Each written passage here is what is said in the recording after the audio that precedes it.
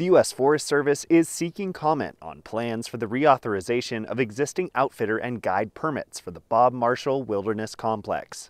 It assists us with understanding how we can better serve the public as outfitters and guides, and how we can better support the economy, the region, and then better serve, folks that come out.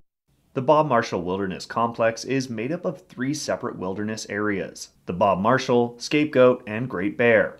While individuals are able to adventure in this huge wilderness by themselves, many opt for a guide or outfitter to lead them through a hunting, fishing, hiking, or other outdoor adventure. This allows many to reach places and do things they wouldn't normally be able to do without the help of an experienced guide, says Will Israel, Executive Director for the Montana Outfitters and Guides Association, a group in direct support of these tourism-bolstering Montanans.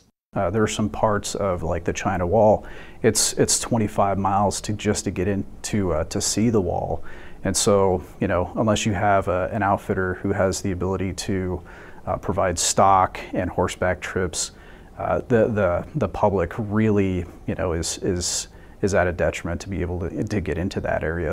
Those who lead these adventures hold a permit from the U.S. Forest Service, and those permits are up for reauthorization for the following 10-year period, from 2025 to 2035. Michael Munoz, Rocky Mountain District Ranger, says that while the majority of the outfitters perform their duties by the books, and the Forest Service keeps an eye on them throughout their decade-long permit, this comment period makes room specifically for folks to bring forth their thoughts and concerns to help the industry as a whole. But there are situations that come about that at times we're not aware of, and this is the time for the public to share that. If there's something that's really serious, that any operation should be considered or reconsidered on whether or not we reauthorize their permit. Reporting in Helena, Tom Buchanan, MTN News.